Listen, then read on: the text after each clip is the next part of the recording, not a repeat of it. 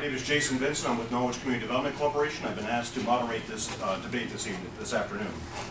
First, we want to thank some of the main sponsors for the debate: Core Plus Federal Credit Union, Norwich Magazine, Norwich Public Utilities, the Norwich Sunrise Rotary, the Old Times Catering, the Bolton, the Savings Institute Bank and Trust, and a very special thank you to Three Rivers Community College for hosting today's events.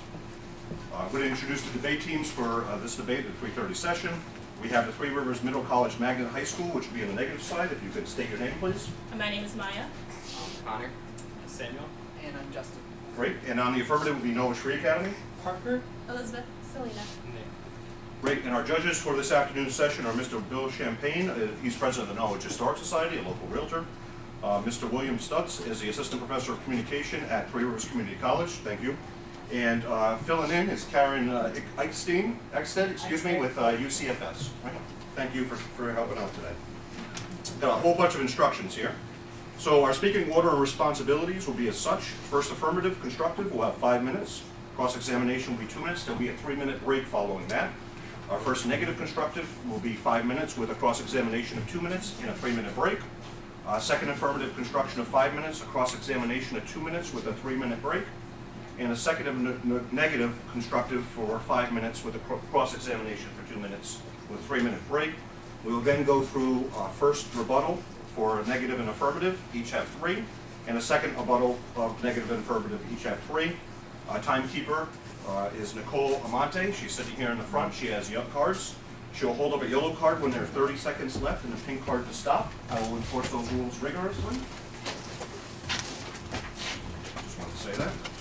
A couple things here. There are exits to, I believe they're left and right. I know there's blinds there, but we'll take care of that if there's an emergency.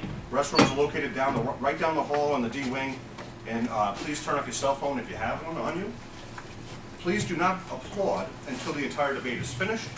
And then when both teams are ready to begin, please read the result statement, which is such: the common state standard should be repealed by the United States Department of Education as a framework for teaching and learning. Our first affirmative.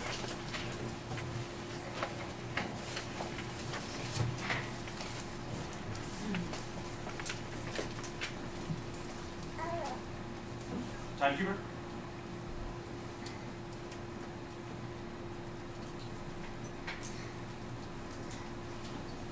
We all set? Okay, begin. Okay. My name is Parker Robbins, and I am affirming today that the Common Core State Standard should be repealed by the United States Department of Education as a framework for teaching and learning. I just want to start you off with some key definitions of our argument. First, I'd like to define Common Core Standards as the initiative currently being pushed by the federal government to adopt uniform learning goals in reading and math for students K through 12. I'd like to define the term high-stakes testing as consisting of standardized tests that determine a student's acceptance to college or graduation from high school. Finally, I'd like to define socioeconomic inequality as the vast disparity between the social and economic statuses of working-class Americans and middle and upper-class Americans. Now I'll move on to our 3 contentions. Our first contention is that the Common Core perpetuates socioeconomic inequality.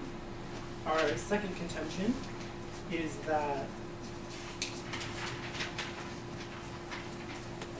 Common Core values only a narrow type of education, which suppresses creativity and individuality.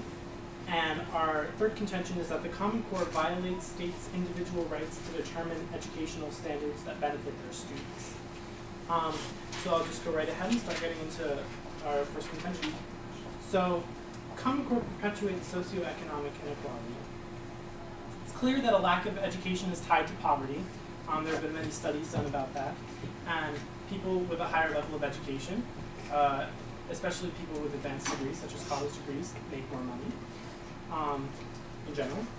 While Common Core standards can be seen as a way to combat poverty, they attempt to treat a system of poverty rather than poverty themselves. And they enforce a socioeconomic divide by holding students of different backgrounds to the same standards and essentially setting them up to fail. Additionally, because school funding is tied to test scores, failing schools whose population usually consists of students from lower socioeconomic statuses are trapped in a cycle of not having high enough test scores because they don't have enough funding for their education in their schools. So just to clarify that, because funding in the schools is tied to success in the test, the schools who do poorly in the test are do not receive the same amount of funding as the schools that do well in the test. It's sort of a self-perpetuating cycle. Additionally, and we saw this in the No Child Left Behind Act, which is a program was very similar, opposed to Common Core, that failed to improve equal access to good education because they deprived failing schools of the resources that they needed to succeed. We can see this problem especially in urban schools. As more people flock to the suburbs, their tax base increases and their schools produce better results because they have more funding. It's a positive feedback loop where as more people move to the suburbs because their schools are good, their schools become better, and urban schools suffer as a result. The cost per student of implementing the Common Core is about $30, not including the associated technology, which most schools also implement concurrently, which may not seem like a lot, but many areas with taxpayers, impoverished taxpayers of low socioeconomic status would not, it would be very difficult for those taxpayers to be able to support these new Common Core requirements, despite the funding that comes from the state and the federal government. Upgrading technology, which most schools do as well, as adopting the Common Core is also expensive. Schools in wealthy districts can do this easily, but schools in poverty-stricken areas will have trouble raising the money. For example, in Maryland, they announced that it would cost $100 million to install the technology necessary for their new test aligned with Common Core standards. In Connecticut, with the Smarter Balance test, we did something very similar. And I can tell you from my personal experience that rolling out the test was not, although NFA fortunately has the technology, rolling out the test was not smooth at all. And schools that would be adopting the technology anew would have even more trouble than we did.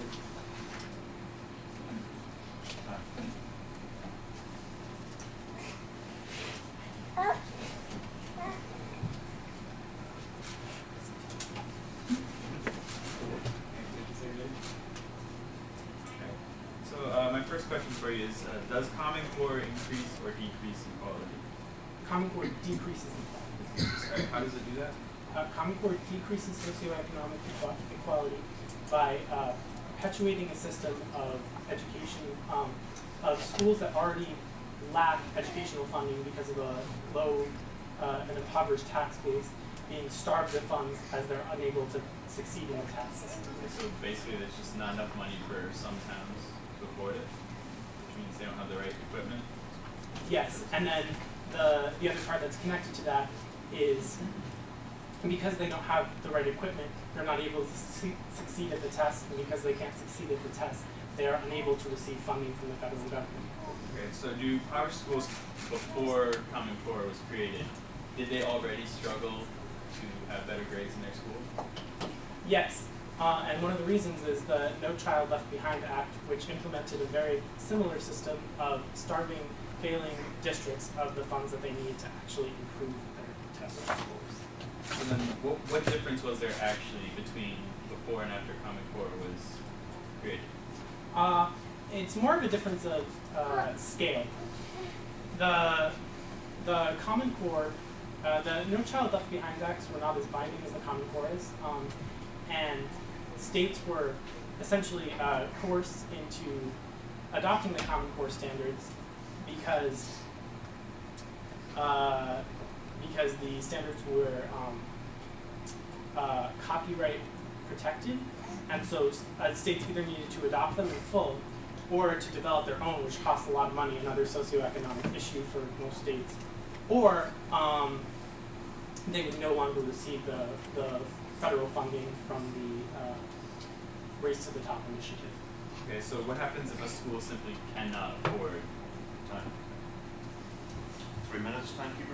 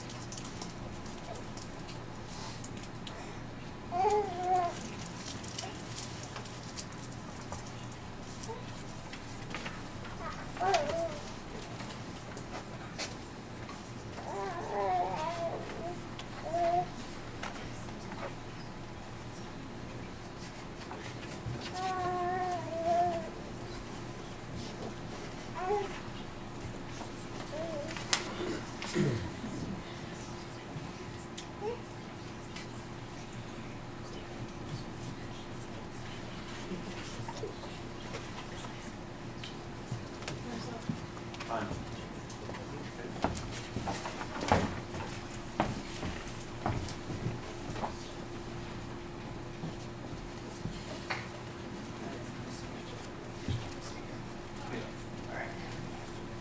So, I'd like to begin by saying that our team's first negative constructive debate by helping you visualize our team's beliefs surrounding Common Core. Imagine this issue of whether Common Core should exist or not as a scale upon which a plate holds the future of your child, their hopes, their dreams, their potentials, their happiness. Every great thing your child could ever achieve by receiving an education that holds its students to a high standard rests in this plate. Now on the other plate is money. If I were to ask the parents in this room how much they value their child, I don't think it would be very hard to imagine the answer I would get. Do you think your child is worth $1 million? $2 million? How about $1 billion? No, of course not. I'd imagine that many of you would value your children as priceless and would do almost anything to see that they succeed in this world. So will you let some money stand between them and the amazing things they're capable of achieving?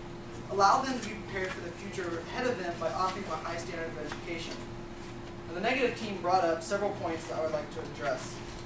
The first being that Common Core perpetuates socioeconomic inequality by pushing Common Core into schools that really can't afford the technology to fully implement the system as well as they can. The government is actually, to counter that, the government is actually providing money for the technology and for the full implementation of Common Core, so that's a little bit smoother of a transition. They did mention that No Child Left Behind, and I see that they're kind of trying to equate the No Child Left Behind with Common Core, but that's not the case. Common Core is being replaced because No Child Left Behind failed. I'm sorry, No Child Left Behind is being replaced because Common Core failed. Wow. No Child Left Behind is being replaced because it failed. That's why we're putting in Common Core. So Common Core raises the standards for your children in the school. Now that's not saying that every child has to work at the one curriculum. You have to always meet these certain homework demands every single day, same demands.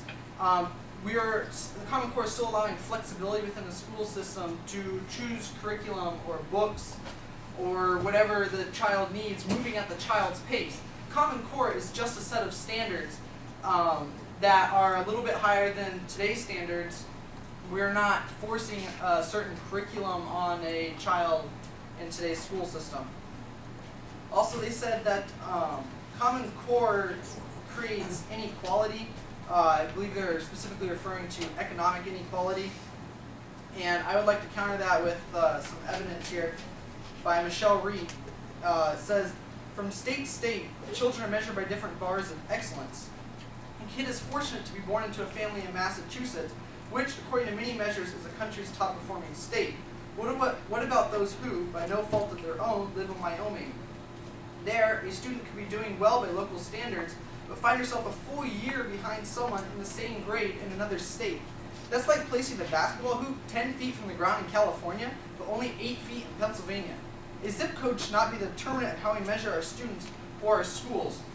So Common Core creates equality by making it across the board. There's one set of standards, whether you live in Connecticut or Kansas, it doesn't matter, you'll have the same amount of standards. If I were to move from Kansas to this state, and this state has a higher standards, I would have to work harder under our system today. Kansas has lower standards. With the same standards, transitioning, moving from one state to the next, it's easier because I'm still working under the same standards in both states. This'll, I come from a military family, and I know personally that they have to move a lot, and it's hard for them to readjust to a new school system with new standards. If they were raised on a military base in Wyoming, and they have lower standards, then they move to California to a port, then the higher standards in California will swamp them, and they won't be able to keep up. They also stated, I believe the third point was that this Common Core violates the states' rights. I'd like to counter that with saying that the states accepted it. So like we put Common Core up to a vote, and 44 of the states said we want Common Core. They voted it. The government never forced anything on the states. States looked at it and saw that it was good and took it. The states still get to choose the curriculum that they'll be using in the school. We're not forcing one type of curriculum on any of the states. They can use whatever books they want. Common Core is just one set of standards that makes it a little easier for everybody to get around.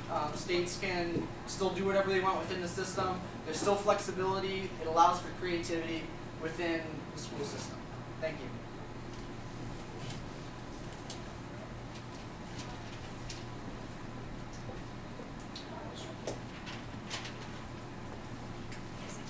Could you clearly define your contentions?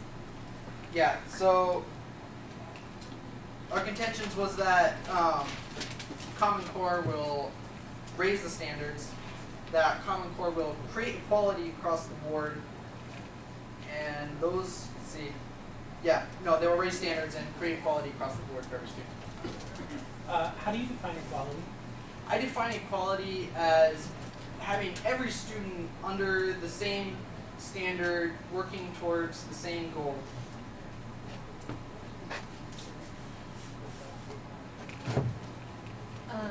Could you explain how the Common Core does not force a set curriculum? Yes.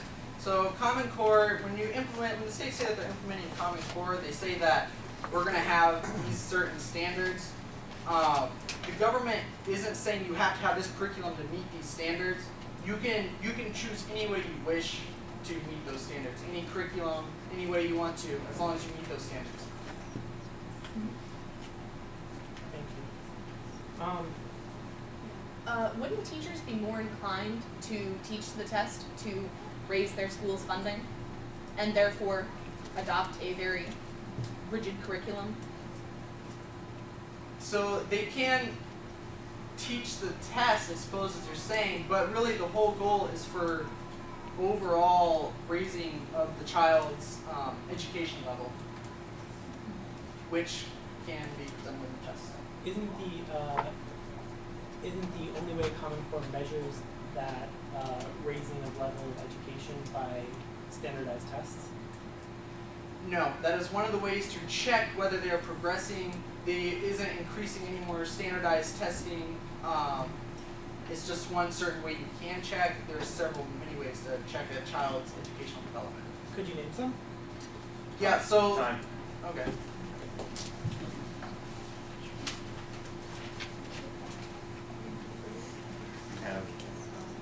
Second affirmative. Oh, all right. Thanks. Madam Keeper, we ready? Go. Okay. I would like to continue our affirmation of our contentions. So, Parker left off with our contention that the Common Core increases socioeconomic inequality. I would like to continue with our second contention, which is that Common Core values only one type of narrow education which suppresses creativity and individuality. So imagine for a moment that you go to a department store, and on the shelves there's just one size, one style of clothes. No two human bodies are alike, and likewise no two human minds are alike. So why are we trying to standardize education? Because no two students' minds are alike, they don't learn at the same pace, they don't learn the same way, and so to force children to compromise themselves to pass a test is wrong. The Common Core focuses only on reading and math, which prepares students for standardized tests, but not necessarily for the real world. I'd like to point out that David Coleman, the president of the College Board, co-wrote these standards. And so there's a very obvious conflict of interest there, in that he is setting up these tests in a way that is similar to, the College Board tests. Common Core standards are high-stakes tests that pile on more stress onto teenagers and children. One of our sources gave an anecdote from Dawn Laborde, and she told reporters that her son became so anxious from Common Core that she had to take him to a doctor. I can attest, as a student who takes AP classes, who took the SAT and the ACT, that it is very stressful, and it's hard on teenagers to try to meet these very difficult standards. Furthermore, there was an anecdote from a citizen of Bossier City, Louisiana, and they said that I cannot believe the amount of homework that first graders are coming home with.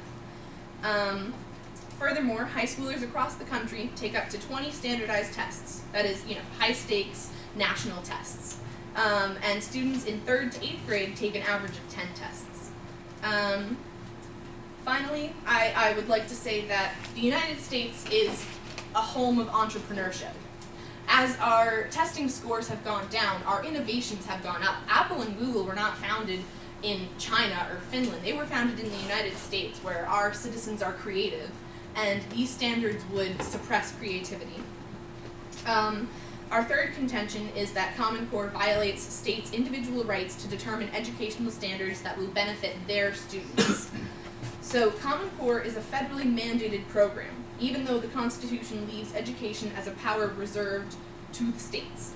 The federal government allows for states to come up with their own set of standards comparable to Common Core, but such standards are rarely cost-effective to produce. So, for example, Virginia and Texas decided to write their own standards, but it came at a large cost to taxpayers. So, local communities should be in charge of educating their children. The Department of Education was not created until 1979, and before that, states and local government controlled education when American education was #1 in the world. Additionally, to compete for race to the top benefits, states de facto had to adopt these standards. For example, within 2 months of the standards' release, 28 states adopted the standards, and because the standards are copyright protected, states were coerced to adopt the standards in full. And so, to restate my contention, I would like to say that Common Core values only one type of education, which suppresses creativity and individuality, and in turn causes stress to students. I can even attest to the fact that these young children are being forced to undergo lots of stress. I just saw my my dad and his stepmom's daughter's son is in 1st grade, and he has 2 to 3 hours of homework every day. Costs. Alright, my first question is, you're talking about how it's costing a lot of money to raise the standards, right? Mm-hmm. Is raising the standards in general ever cheap? I'm sorry? In general, is raising the standards for anything, whether it be education or maybe a sports team or something like that, is raising the standards ever cheap? That's what I'm arguing. It can't be achieved because as we're trying to standardize people's minds, it's impossible. It's Right. like I meant cheap. As in cheap. I'm sorry. I thought you said achieve. No, it's not cheap. But I believe that there are other alternatives that states could be adopting. that are more cost effective than. Right, and then my second question, I was trying to ask earlier, what happens if a school simply cannot afford it? If a school simply can't afford the test, whether it be because of impoverished tax base or lack of school funding, then I'm not sure. I'm not sure, okay. I have one question. You mentioned escalated level of stress due to more standardized testing. Is this incident of extra stress due to Common Core localized or national? I believe it's national. Okay. I have one more quick one. The federal government, Mm-hmm. those senators, who do they represent?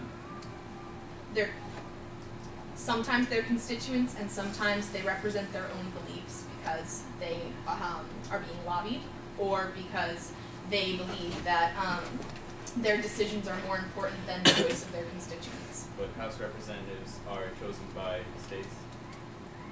Right.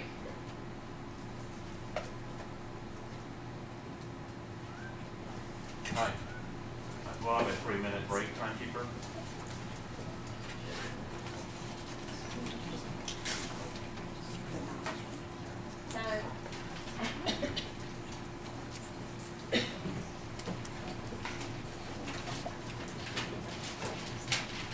Timekeeper, are you ready? Okay, so thank you. Thank you. Alright, I'd like to start with the speech by simply just going over the points that were presented during the last speech and explaining how they either are not unique to Common Core or how they shouldn't matter.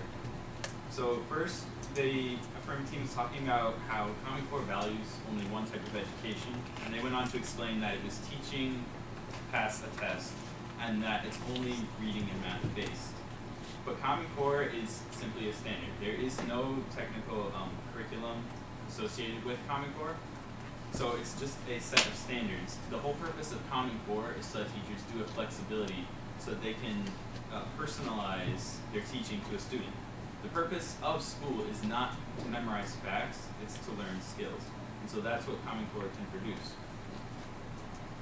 Second, the affirmative team, they were talking about stress, and she actually brought up a personal example. She said that she's in, I think it's like high honors classes, and that taking the SATs and the ACTs is very stressful. But again, none of that is unique to Common Core. You took the SATs and the ACTs before Common Core. There's just a lot of stress in your junior and senior year of high school, no matter what the school is doing. And then the affirmative team, they went on and talked about Apple and Google. And it was very interesting because in one of the articles, they actually do talk about Apple and Google. And the reason they were talking about Apple and Google is because there is a fear that there is not enough highly educated people coming out of college. And I have a piece that is here.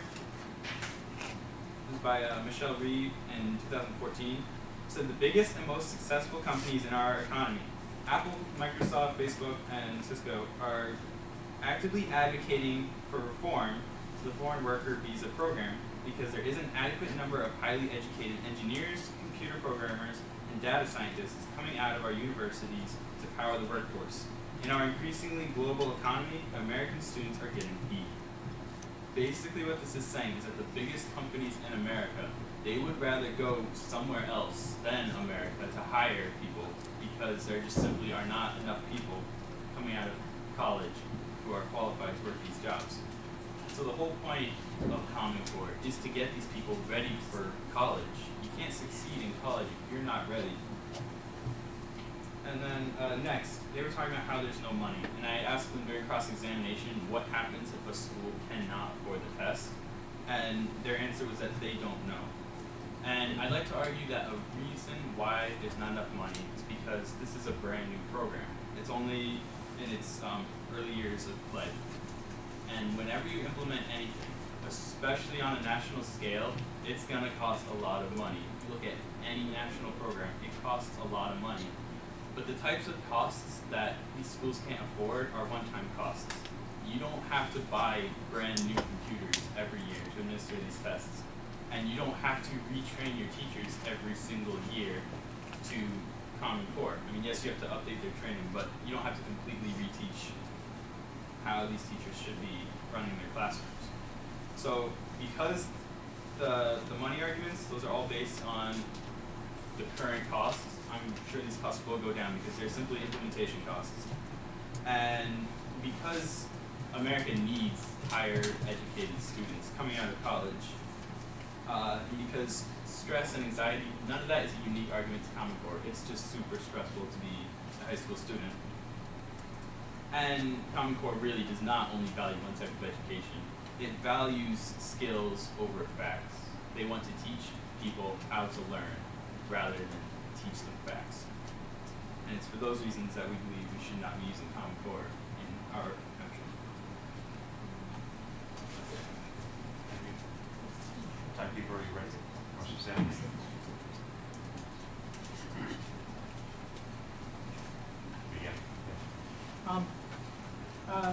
We agree that Common Core isn't necessarily about memorizing curriculum, but do you believe that all the skills that students, that Common Core students will learn to prepare them for their standardized tests necessarily have a place in the real world or in college?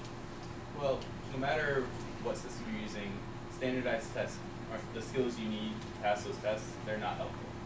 So whether it's the SAT, ACT, or the Common Core tests, you will not learn any real skills by trying to pass those tests. So if the Common Core is trying to improve test scores or is trying to prove that improved test scores equal improved education in the United States, then doesn't that mean that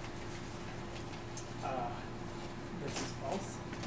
It's not exactly false because if you look at the Common Core standards, they're not saying you have to have a certain score on this test. What they're saying is that the child has to be college and career ready. Weren't the Common Core standards developed? One of the principal reasons that they were developed wasn't it because the U.S. was falling behind in international standardized tests? Yes. Okay. I would also like to ask whether you believe that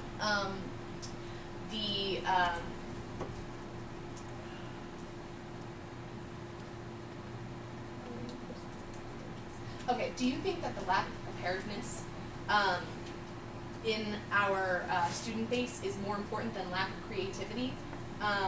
I'd like to point out that Steve Jobs, the founder of Apple, didn't graduate from high school or college. You know, he, I'm sorry, he didn't graduate from college.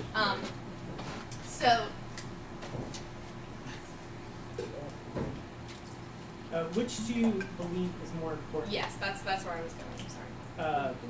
Creativity or Time. Well, 3 minutes, timekeeper. We'll go into rebuttals. There'll be no breaks between the rebuttals.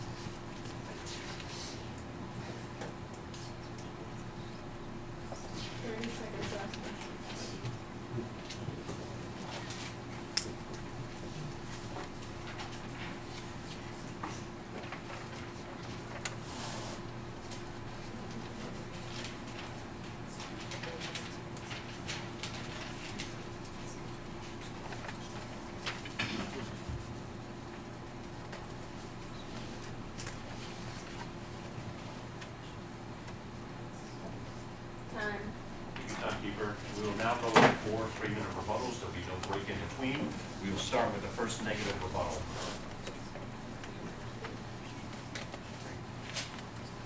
Timekeeper, are you ready? Okay, begin. Alright, so there's a lot of issues surrounding Common Core, but I believe that the Teacher of the Year in Delaware of 2013 best summarizes it with fewer and clearer higher expectations for students, the standards allow for more meaningful instruction and fuller understanding by students. Justice Brandeis famously wrote that states' laboratories of democracy implementation of higher standards work in Massachusetts. Why won't they work in other places? From this we can see that there has been success, and it was successful in Massachusetts. Along with all of this, Common Core brings a higher standard of math and English base. This would allow students to succeed in college and be able to compete against foreign countries for our top foundations nowadays, such as Apple and Google, who are now looking into foreign countries due to the lack of success in America. Common Core also understands that each student is different in how they learn. And through their standardized tests, they don't see how successful the students are, but what they can do for the students. Along with all of this, Common Core brings a standard to America. They allow us to go from California to Connecticut, from Florida to Alaska.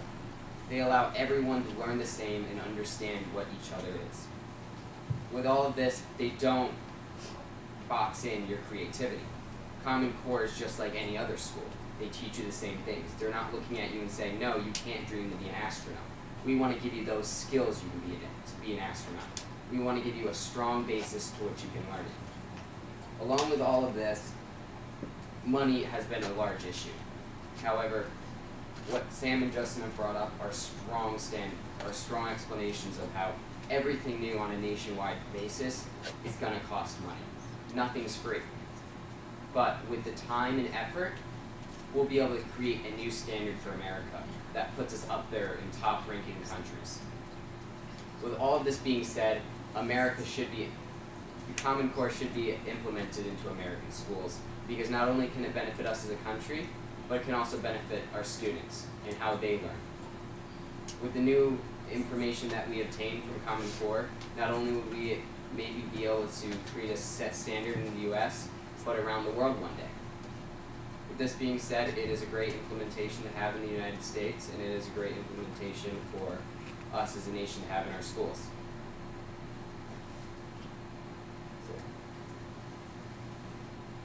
Time. Okay, we're looking for the first affirmative rebuttal in 2 minutes. Timekeeper, are we ready? Begin. Logan.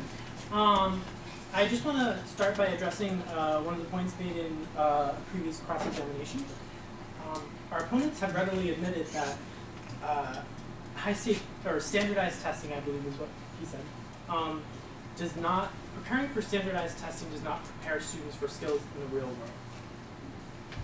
And I agree with him. The only problem is the Common Core values evaluating education through standardized tests. It was developed out of a desire for the US to catch up with other countries in standardized tests. But if the skills that are being applied to these standardized tests have no value in the real world, then isn't Common Core missing its fundamental goal? Another thing I'd like to address is that you mentioned standards for astronauts, and a big part of Common Core is making sure that the sciences, or specifically math scores are raised. But what about standards for other for other jobs, like artists and historians and other, especially creative people? The Common Core only focuses on English and math scores, and it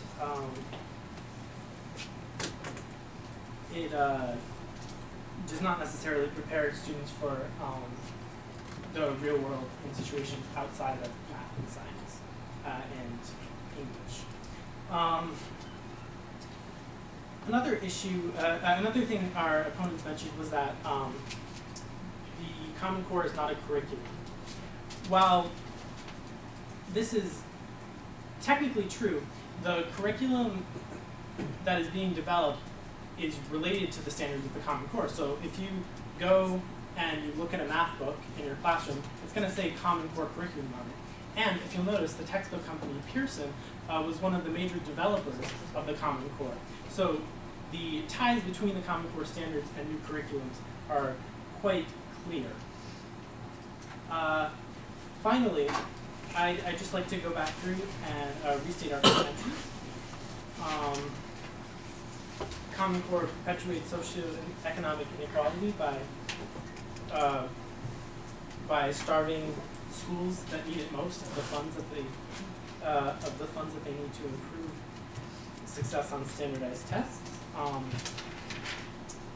Common Core values only one type of education, like I said, only math and English, and preparing for standardized tests, leaving out skills that might be needed in the real world and skills that might be needed outside of math and science. We're looking for the second negative. We have 3 minutes.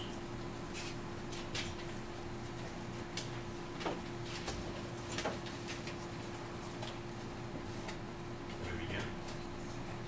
So, first off, my name's Maya, and I went to public school until the 4th grade, and I switched to private school, and immediately I saw the differences between public school standards and private school standards, and they are two very completely different things. Common Core is raising the standards so that everyone all over can meet the same standards without feeling stressed. Yes, we will have to be tested in order to see where we are, but in the end we will be able to be on the same level, on one accord. Now, one of my opponents had said that students don't learn at the same pace and we all have different minds, but Common Core will be able to help us know our pace, and will help us to see that everyone does have a different mind and that we are able to meet the standards that Common Core is trying to implement, which is math and English, which are two very important subjects. And if, as some of you know who are seniors, SAT scores are only accepting reading scores and math scores, which are the only two standards that Common Core is trying to let us know that we need to focus on these so that we can be better and succeed as students.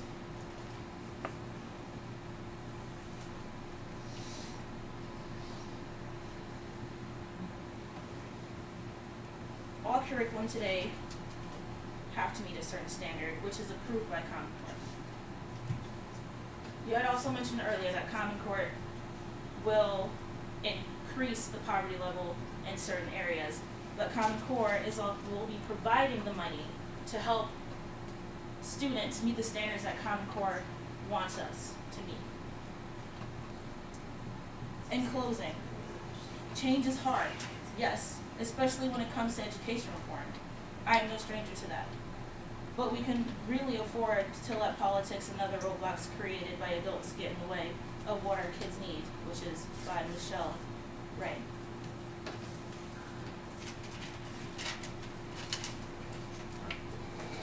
Okay, we're looking for the second affirmative rebuttal. We have 3 minutes. Are you ready, Tyler? Yeah.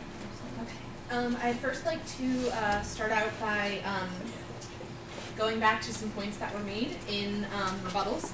So one of my opponents asked me who senators represent, and it's their constituents. But senators did not create the Common Core. The Department of Education did, and the Department of Education does not care what I think.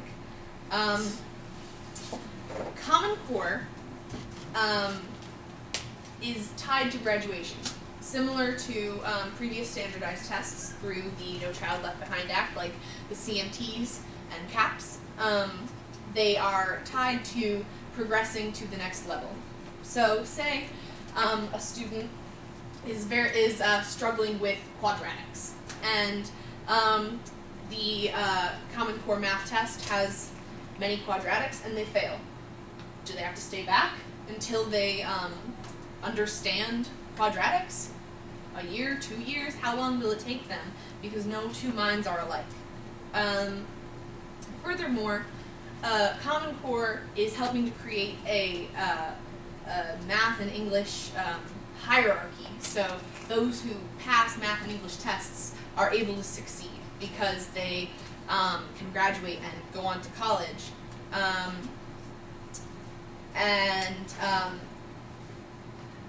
Through focusing on math and English solely,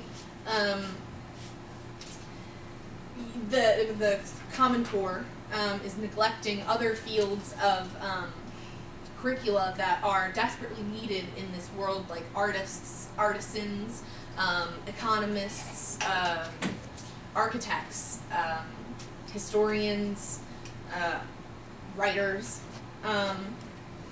and just because the SATs focus on math and English does not mean that Common Core should. Many college professionals are arguing that SATs are outdated, and furthermore, colleges don't only ask for SAT scores, they ask for essays because they know that the SAT is not a full representation of a student's potential and a student's mind, just as Common Core tests do not pander to the depths and crannies of a student's mind like one-on-one teaching would, where students are free to explore what they're passionate about, and they don't have to stick to a standardized test.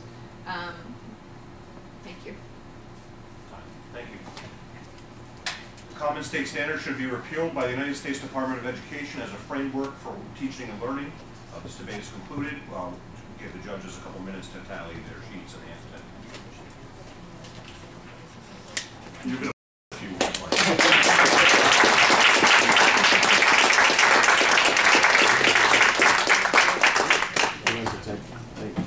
And you go to regular volume speaking now.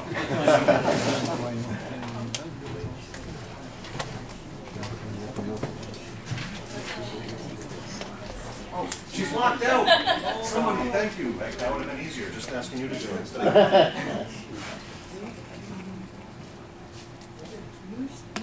The judges are tallying their ballots.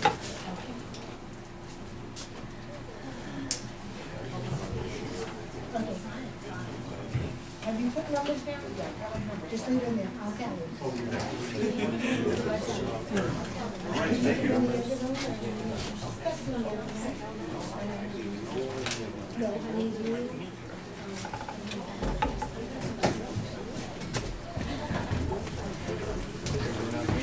No, just put it in the just put it back in the Thank you. My name is Jason Vinson. I'm with Norwich Community Development Corporation. I'll be your moderator this afternoon. First thing I'd like to do is thank the sponsors, Core Plus Federal Credit Union, Norwich Magazine, Norwich Public Utilities, Norwich Sunrise Rotary, Old Times Catering, The Bulletin, the Savings Institute Bank and Trust, and a very special thank you to Three Rivers Community College for hosting today's festivities. I'm going to introduce the debate teams. I have Plainfield High School Team 1 speaking in the negative side.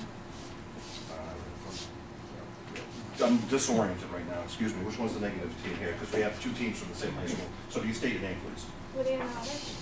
Adrian Laurent. Curtis Cicero. Chandra Laurent. And then debating their classmates from Plainfield High School on the affirmative side. Alexander Crusoe. Richard Tobolsky. Brooklyn Brown. Great, excellent, thank you. Our judges for this afternoon will be Dr. Yvette Giacaruso, a retired school administrator from the Groton Public Schools and chairman of the Norwich Board of Education.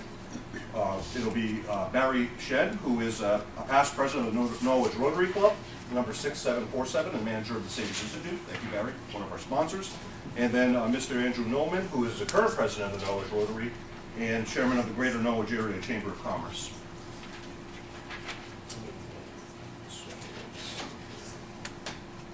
So I'm going to review the debate rules. The order of speeches will be the first affirmative, constructive. They'll have 5 minutes. Cross-examination will have 2. There'll be a 3-minute break. First negative constructive will have 5 minutes. There'll be a cross-examination for 2 minutes. There'll be a 3-minute break. Second affirmative constructive will have 5 minutes. Cross-examination will have 2. There'll be a 3-minute break. Second negative constructive will be 5 minutes. Cross-examination of 2 minutes. There'll be a 3-minute break. We will then go through the rebuttals. They'll each be 3 minutes long. There'll be no breaks in between. First negative, first affirmative, second affirmative.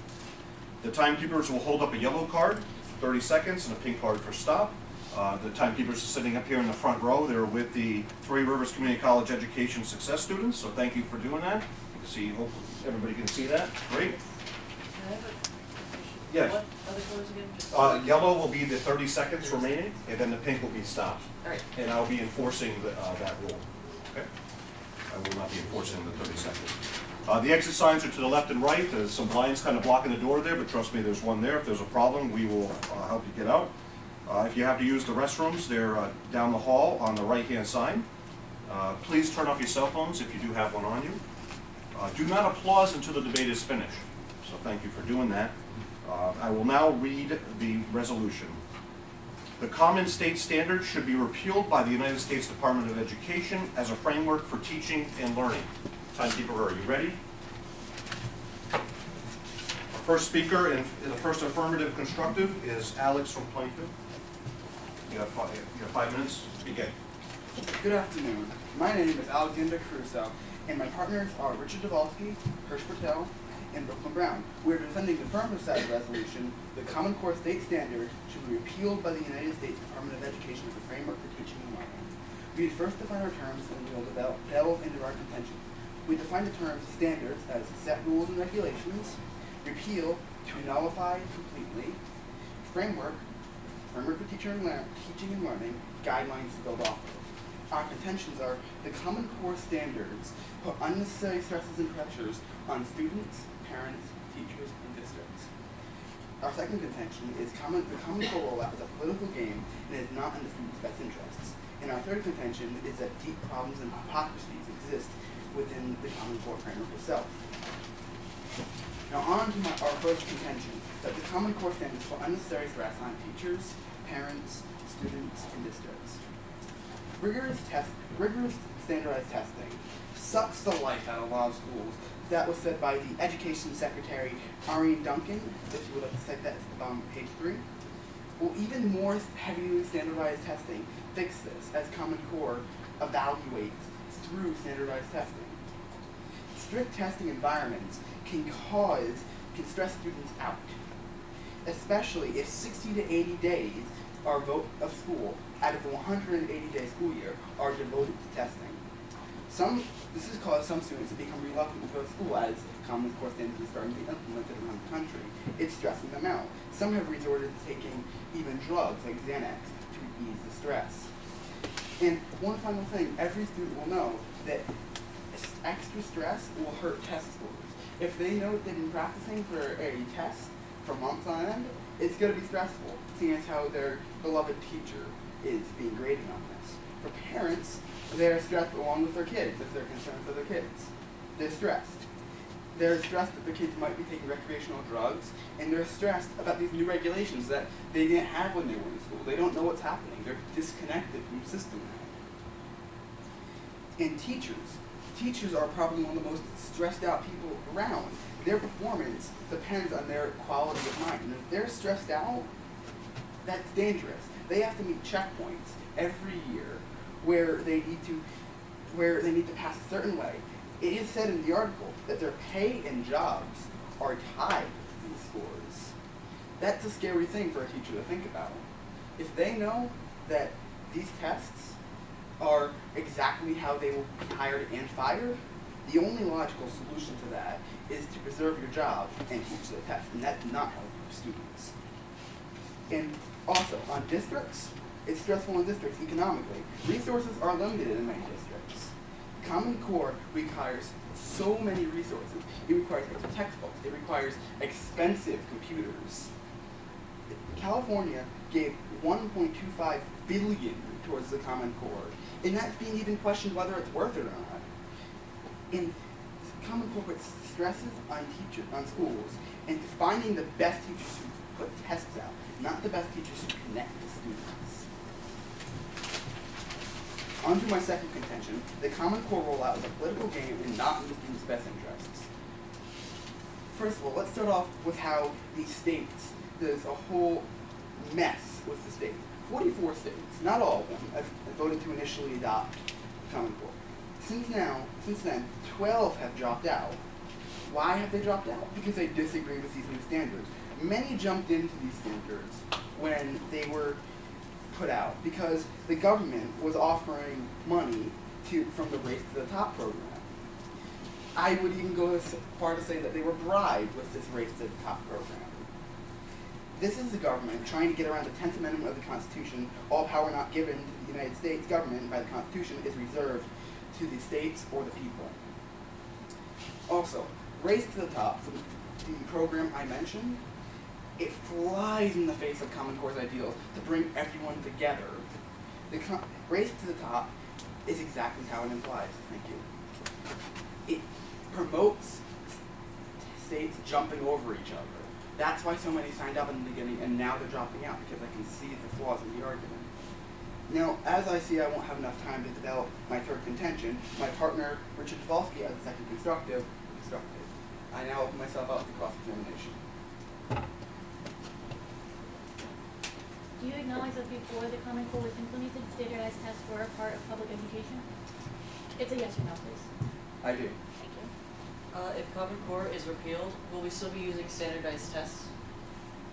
Yes. Thank you. And will these standardized tests and questions still cause students stress? Well, It's a yes or no.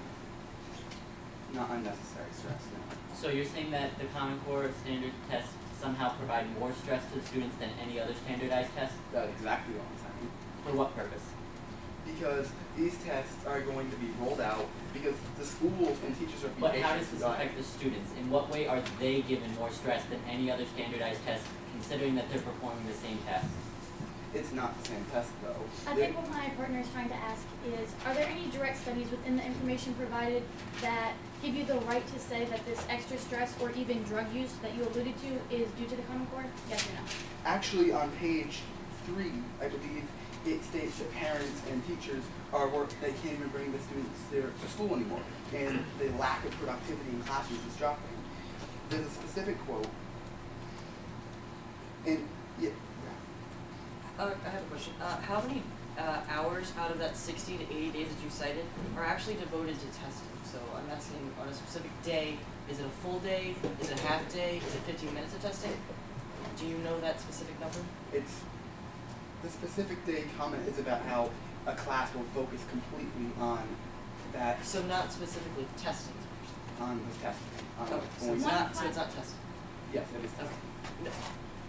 No. Is it testing or not testing? It's testing. How many hours is it testing? How many hours is being tested? Well, that depends on how long scheduling is and how the class thank you. works. One final question. You said that practicing for an exam for a month yields more stress. Is there any possible way that could yield preparedness and confidence? There'll be a 3-minute time to prepare for the next speaker.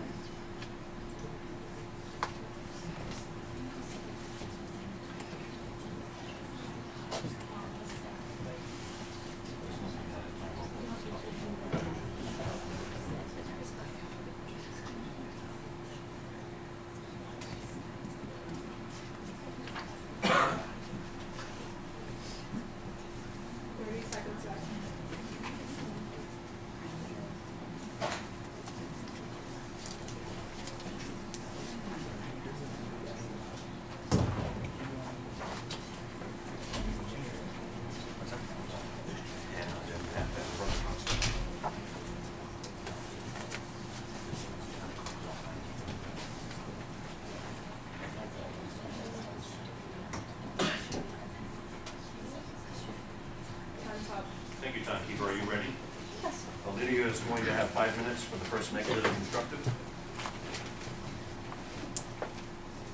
Hi, my name is Lydia Norwich. Again, I'm here with my team from Plainfield High School to negate the resolution that the Common Core state standards should be repealed by the United States Department of Education as a framework for teaching and learning. I'd like to first state our 3 contentions, and then I will go back and divulge into those contentions and kind of highlight the main points of them. Our first contention is that implementation takes time in order for a program to become effective. Our second contention is that Common Core prepares students for key skills and concepts important for getting them college ready. And our third contention is that access to a standard quality public education is the spine to our country's present and future. Going into our first contention, any program you're going to make, implementation is going to take time for it to become an effective program. The Common Core will improve with the time invested in its implementation. These implementation efforts should be led locally by teachers with support from their respective states and districts. This is a method that is proven to work best. The federal government does not really govern the Common Core state standards and implementation, as most of it is left up to the state and district itself as well as the teachers. And the government has already invested an ample amount of time into preparing Common Core, so if the implementation is rolled out correctly, the program will be effective and therefore should not be repealed. I'd like to now go into my second contention that Common Core prepares students for key skills and concepts that are important for getting college ready. Common Core is designed to build upon the most advanced current thinking and preparing all students for success in college, career, and life. These standards were created by the best in the country, and they were informed by the highest international standards, and there was evidence and expertise about the educational outcomes of what this program can get people ready for. The English language arts standards require certain critical content for all students, including classical myths and stories from around the world, America's founding documents, foundational American literature, and Shakespeare. And the mathematics standards lay a solid foundation in whole numbers, addition, multiplication, subtraction, fractions, and decimals.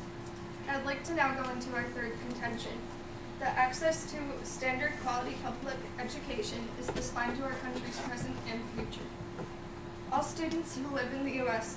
deserve and have the right, regardless of their ethnicity, their sex, where they live, whether their family's poor, rich,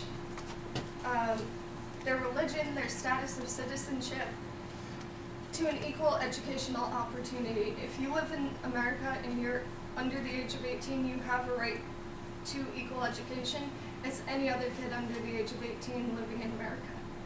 America is founded upon the Declaration of Independence, which gives us the rights to life, liberty, and the pursuit of happiness. Equal education is included in the fundamental rights of the Constitution. We can never truly be free without access to a quality education. Anything less than the most important opportunity will continue to misrepresent the foundation of our country itself. We are not ranked in the top 20 in the world educationally, and without equal access, we are essentially sabotaging our own future by ourselves. We need to focus on education and ensure that every child in this country has a chance. And with that, I would like to open myself up to cross-examination. So you said that implementation takes time as your first contention. Is that correct? Yes. All right. Do you really want to gamble with that time, with that transitional period for our students? What do you mean? There is a certain margin of students who are in that implementation area. They're in that implementation time block. Are they being thrown to the wolves? No, whenever you instate a new program, it's going to take time to get ready to. This isn't just something with Common Core. But you're saying so that these students who are doing the implementation are not getting access to standardized, good quality education as your third paragraph suggests. No, that's not what we're saying. We're saying that for it to be completely effective everywhere, it will take time and it will get better as time goes on. But we're not saying it's 100% ineffective right now. Thank you. were the amounts of standardized testing before Common Core state standards less? Well, yes, because Common Core Thank adds. you.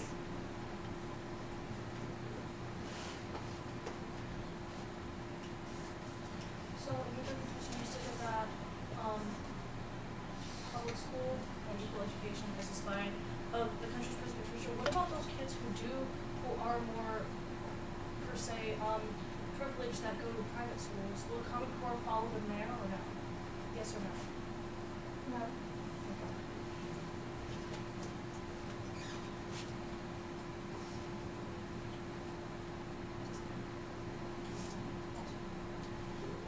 You said that Common Core prepares students for life in your second contention, Yes. is that correct?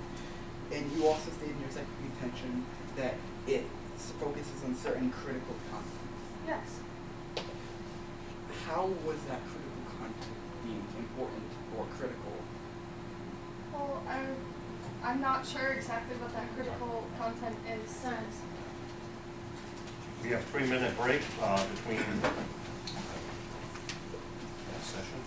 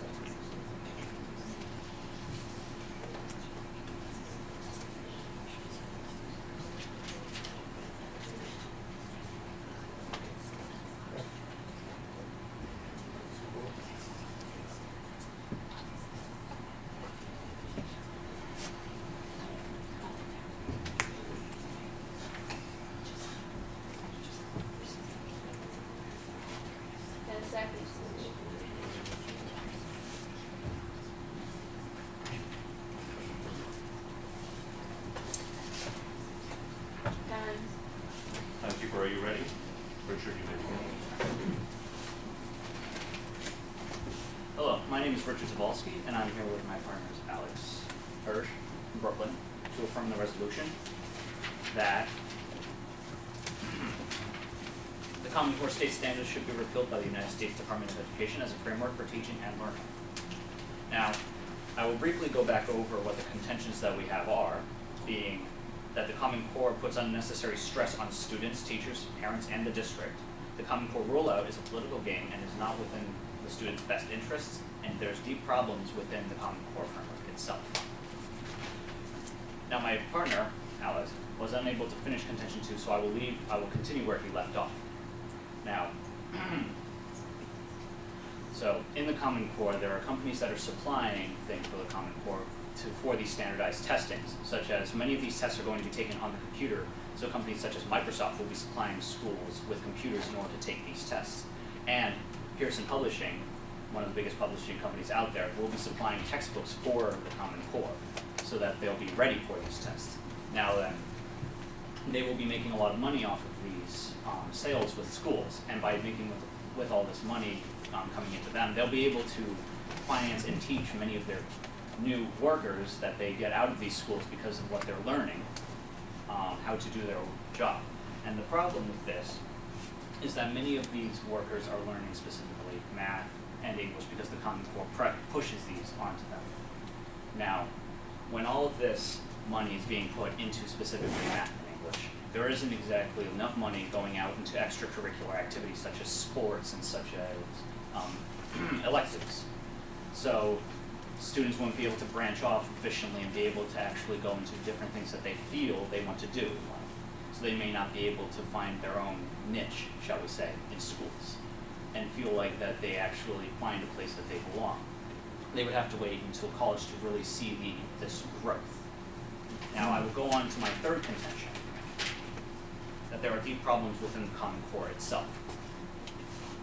Now, with the Common Core being focused primarily on math and English, and as I stated in the second contention, that a lot of money from these schools would be focused on math and English, what happens to foreign languages and the other countries that we are competing with? Without foreign languages, how do we expect to really compete if we can't have people that truly get to go overseas and work in different environments? And along with that, as my partner stated in the first contention, that the Common Core promotes teaching to the test. And as he stated, there's going to be a lot of time taken out of school days to take these tests. And at the same time, as teachers teach to the test, what's unique about the old system is that teachers, they weren't made specifically, they weren't taught specifically to teach to the test. They were more willing to be connected to the students, and this connection is important in the classroom so the students can really feel like they're learning and talking to someone and connecting with someone that's teaching them. But if you teach to the test, there's a disconnect. Now, I'll also go on to say that the Common Core doesn't always incorporate students with extra needs, such as disabled kids or kids with learning disabilities, because the Common Core in itself is a one-size-fits-all solution. That's what they say it is. The problem is there really isn't a one-size-fits-all solution because each person has their own needs. So if we try to fix everything in one swoop, we really can't do that. We need to take into account everything and everyone's problems. Now, I will also go and talk about how that many states have already seen that the Common Core is having isn't really working. So already 64% of states have already dropped the Common Core, leaving only 36%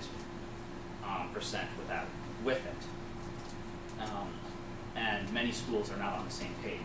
And at the same time, we can also bring into account that many schools aren't able to actually finance and keep up with the Common Core standards and what is expected from the Common Core, buying these technologies and buying these books. Some schools don't have the financing, some schools don't have all the money that they need, so they can't efficiently be in the Common Core and meet the standards that they are expected to. And with that, I open myself to cross-examination. Would you say that the status quo of education before Common Core was implemented was good or bad? I would say it was bad. I would just like to verify that your team has defined repeal as to nullify completely. Yes. Therefore, you would like to abolish the Common Core completely. Yes. So there is not one good thing about it. There It's a is yes good. or a no. It's easy. So if you would abolish it completely, you're saying there's nothing worth saving about it. Sure. Thank you. Okay. I just have two questions of clarification, just yes or no. Okay. Okay, the first is in regards to you saying that funds would be cut from other programs in order to reallocate them towards English and math according to the Common Core. Did you say that, yes or no? Yes. Okay. And the second was in regard to your partner speech, when they said that schools had dropped out because they had found that the standards were bad. Yes. Did you say that? Yes? Okay. Thank you.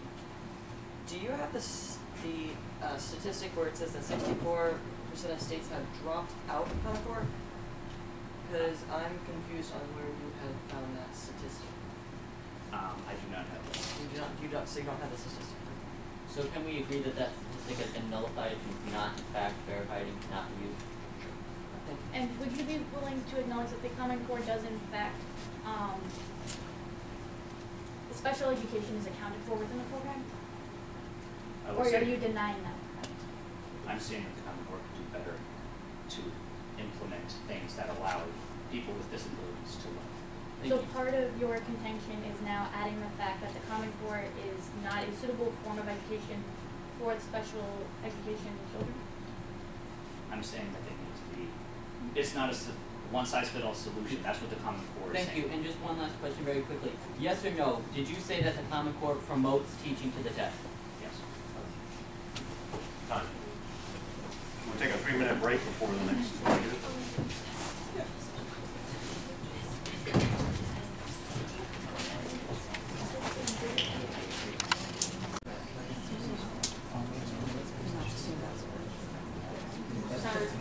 Timekeeper, are you ready?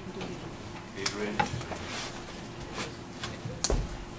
Good afternoon. My name is Adrian, and on behalf of the negative team, I'll be continuing our argument to negate the resolution today. First off, I will continue to build up our contentions, and with any extra time I have, I will begin to refute my opponent's case. So, our first contention is that implementation takes time in order for a program to become effective. This is just a logical way to look at things. The Common Core is a tricky program to implement for a specific reason. When you're already in the 5th grade or so and you're changing lanes on how your education is being presented to you, that can pose problems for sure. But a lot of studies, and I think 3 of them in the packet, have shown that when the Common Core has been implemented to a student who has only received that sort of education, say a kindergartner, they're doing phenomenally well. And they're reaching these standards that, before this time, the Board of Education didn't think we could. So now, our kindergartners, 1st grade, 2nd graders are completely on par with other students around the world, which is exactly what this program is trying to achieve. This is not some evil, scheme to sabotage your child's education. The Common Core is coming from a very good-hearted place. The goal of the Common Core is to even the playing field for students everywhere, so that when it comes time to apply for college or to go into the workforce, you are equipped with the same skills that other students are, so you can fully maximize your potential, instead of being slighted in the younger grades, which will follow you your entire life if you aren't taught these proper skills and these proper the skills and techniques that you need to be a successful person in life. Our second contention is that it prepares students for the workforce as well as for college. So our opponents had said that they do not accept any part of the Common Core. They don't think that any part of the program is worth saving. We, however, feel very differently. We feel that it is worth saving a program that's 6 main focuses, which is their definition of the Common Core, is that it's an education that is research and evidence-based. It is clear, understandable, and consistent. It is aligned with college and career expectations. It is based on rigorous content and higher order thinking. It is built on the current state standards, and it matches up to the education being given around the world. A few of these points are very important to us. The Common Core is not stripping schools of foreign language or extracurriculars or sports, anything of that sort. The Common Core takes the state's basic guidelines, they build upon those. The state is responsible to build the curriculum. The budget is not as big as an issue as our opponents are making it out to seem, because being a federal program, federal tax dollars are allocated to public schools to provide for the financial needs to support this program. Therefore, the argument that they cannot afford the textbooks or they're cutting foreign language doesn't particularly hold any water, at least with the information we've been provided with. There has been no article or statistic that's telling us that schools are losing programs that kids love, because they aren't. All they're doing is amping up an education so these kids are more prepared for their lives. And our third contention is that Common Core is essential to maintaining the spine of America. And we're going to pull a small quote from the Declaration of Independence, that everybody is entitled to the pursuit of life, liberty, and the pursuit of happiness is what it says in that document. That is literally what America is built on. So if you are pursuing a greater life in today's society, a college education is a huge part of that. Yes, you can join the military, and that is a very respectable and great way to go, or you could go right into the workforce. But in today's day and age, it's hard to get to what many would consider a career without a college education. And if you can't get accepted to college because you happen to be in a poorer school district, that's just not fair to that student. That they don't have the equal right to get the education that they could be striving for. And we think that's a huge part of the Common Core. This is one of the reasons we are so adamantly defending this program, is because this program is aiming to help so many students.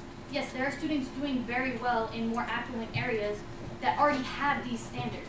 These standards that they're proposing are not completely unattainable. They're very attainable, and several states are doing well on them. Massachusetts is outperforming, I think, every state in the country with their math, and they use the Common Core system. So those are basically our three contentions, and now I would like to continue to refute some of my opponents. And the two main points I would like to bring up is there is no study or statistic relating recreational drug use to the implementation of the Common Core. So if we would like to just have that acknowledged, that that was maybe a bold statement that was made earlier. And we would also like to acknowledge that the amount of standardized testing is not increasing with the use of the Common Core. States already use standardized testing to gauge where their students are and to see if students are passing or not.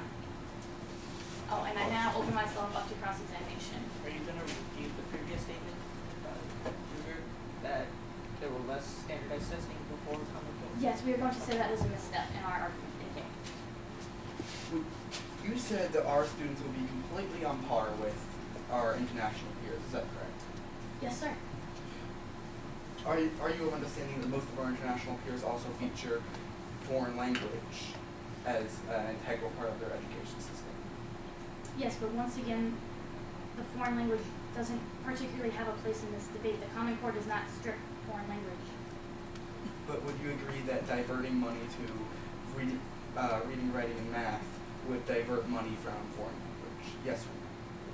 Could you repeat that question, please? Would you agree that diverting funding from foreign language or other extracurriculars to stuff like math and reading? Oh, okay. If that was the case, yes, but the state educational budget is the same, and the Common Core federal budget is added for the reading and math.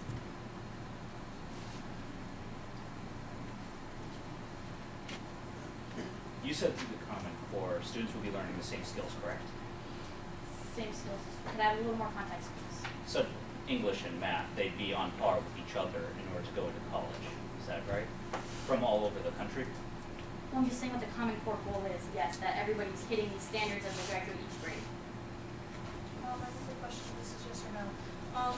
Do you believe that there is a difference between prepared and ready? I would say no.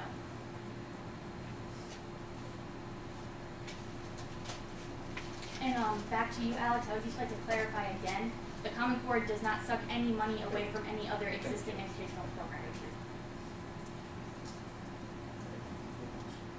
No further questions, thank you. Thank you.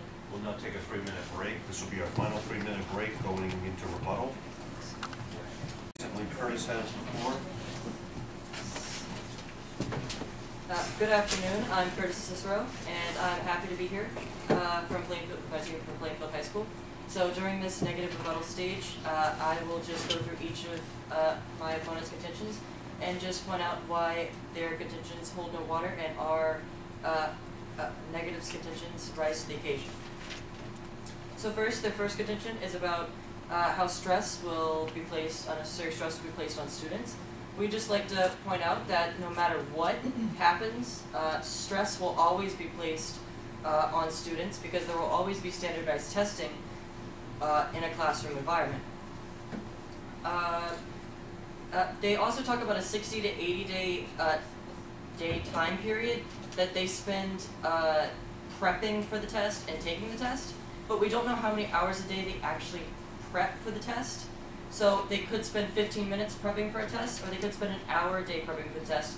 the affirmative team has not officially came out with actual a valid statistic to show to us that we could get a good grasp and understanding of that. About their second contention about how it's purely politics, the affirmative team brought up a statement that we think is not very politically correct, and they accuse statesmen of bribing people to adopt Common Core. We do not know where you jumped to the assumptions that people were being bribed to accept Common Core, and we hope that you would take that back. Reform begins when a politician has an idea and they hear things out in the public that they want reform and they want things to be redone. And I think the American public is not happy with being number 26 in math and the international, and being 21st in science internationally, and being 17th in reading internationally. So going into the third contention about how it's deeply flawed, they brought up a point about how Common Core is merely they brought up a point how Common Core is going to obliterate foreign language. Common Core is not going to obliterate foreign language. I still take foreign language in my class at my school, and it hasn't really affected my personal experience in foreign language classes. And the Common Core is just merely a guideline, not necessarily saying you cannot teach foreign language. So this is why I cannot stress the importance of holding on to the Common Core system. It's our duty as Americans to fix the broken educational system that has happened over the past decade. So this is why I urge the judges to negate the resolution. Thank you. Time, Hirsch. Hello, my name is Hirsch Patel, and I'm here with my team to affirm the resolution that we should repeal the Common Core state standards. First of all, I will go into my opponent's contention and say why they are not valid and good. First of all, they say that implementation takes time. Common Core has been implemented since 2009, so we have had almost 6 years to see if it worked. And in that 6 years, almost 14 states have removed Common Core from their state standards.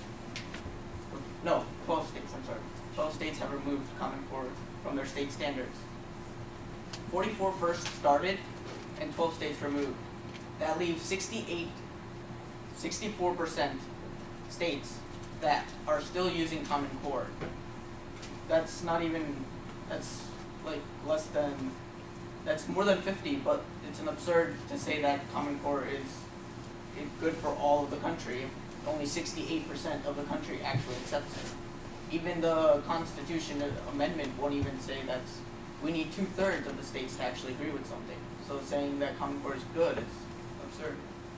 Second, it compares, it says that it prepares people for college. That is, it's absurd, because the states that are using Common Core and are using it well are states like Massachusetts, New York, Connecticut. They are states that already have a well-funded education system. States like Mississippi and Georgia, where they actually need Common Core, they're not even being funded well. Their education system is being overshot by prison systems. And also, they say that federal spending is our tax revenue is going to be allocated to education. The only education reform funding that the federal government has ever put in was the Race to the Top, and only 19 states have actually received funding from that. So not even like a good portion of the people that have accepted Common Core have received funding. Lastly, it says that it assesses public education. It gives public education, gives good public education for our future. though they have acknowledged that private schools will not have to take in. Time. Next up, Shandor.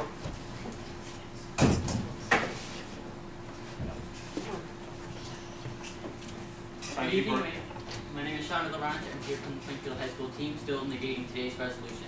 So I'd first like to address each of our components' contentions, and then after that I'm going to go into some of the points that they've made and why these do not stand. So the first contention is that the Common Core state standard put unnecessary stress on everyone involved, basically. And what we'd like to bring up here is that there's always going to be stress on students, and whether or not that stress is unnecessary is really to be left to the individual. There's not a way that they can say for certain that this stress would not happen with a regular standardized test. Because I, as a student, can say that in switching to new standardized tests, I have not felt any change in the stress. Standardized tests are always going to be stressful, regardless of which one I'm taking. The second contention that they have is that this is a political game, and that this isn't being done for the right reasons, is what they've alluded to. So one of the things that they've brought up is that states have dropped out, and they've said on different occasions that the states dropped out because they received funding or because they thought the standards were bad, which they have conflicted on 2 different occasions. Because they said on one occasion that they thought the states dropped out because the standards weren't working, but on a separate occasion they accused them of being corrupt and dropping out once they had gotten their funding. However, in their last rebuttal they just said that most of the states hadn't received funding, so there's a lot of gray area there as to which side of that argument they're actually standing on. And their third contention is that there are deep problems with the Common Core. And in all the speeches that they've had, this contention has been left in the dark, and they did not cite any specific deep problems that the Common Core had. They alluded to different problems that the Common Core would cause, but those have been nullified as well, and they haven't mentioned any specific problems within the framework, to my knowledge. The other point that I'd like to bring up is that they keep mentioning about our implementation, that this could be detrimental to the students that this is being implementing on. However, we believe quite the opposite. We are upgrading their current education, if you will. So while they may not like it, we know that it's what's best for them. It may be hard for them to adjust to it first, but it's definitely in their best interest. The next point that I'd like to bring up is that they've mentioned foreign language and cutting money and funding a lot of times. So what we want to bring up there is that, yes, with the federal funding, there have been different states that have received different amounts, or some that have received none, but the government is not the only one funding these kinds of things. You have the Gates Foundation. Bill and Melinda Gates is an excellent example of a foundation that's very committed to putting things into this Common Core program. So the states are not left to their own to develop the resources that they need for this. The other point that I'd like to bring up about this is that one point that has come up is about teaching to the test, and they said in a cross-examination that the Common Core does promote teaching to the test, and nowhere in the Common Core standards is this brought up. So by that logic, you can see that maybe their understanding of exactly what the Common Core standards of isn't clear, because if they had learned about it thoroughly, then they could see that there's nowhere in there where the teacher... Oh, time. Timekeeper, are you ready? Good evening, my name is Brooklyn Brown, and I am still affirming this resolution. Just to go over a few points. First, our opponents insist that this system, the system of the Common Core, will take time. The question really is, how much time? This system will grow, how much time? This system will, they claim that the system will grow and develop as we keep implementing it and as the states grow and be comfortable with it. However, it's been at a slow pace. 2009 was 6 years ago.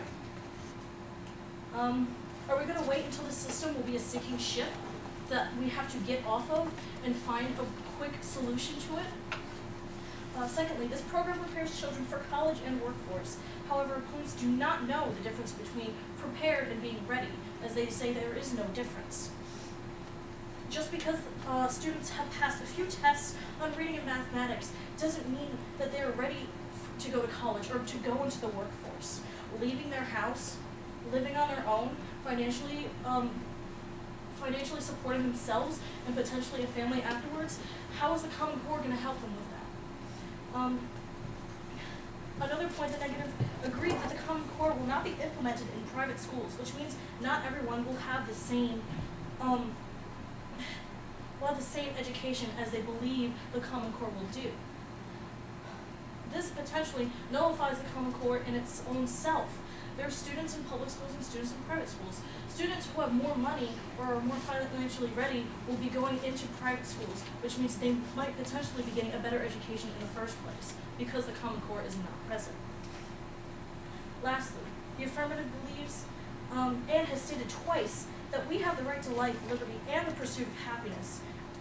If states are happier without the Common Core, and that's their pursuit of happiness, and they say that it's upon the states whether or not this Common Core should be implemented, then why force it upon them? With that, I urge you to affirm this resolution. Thank you. The Common State Standards should be repealed by the United States Department of Education as a framework for teaching and learning. That is the conclusion of our debate. You may.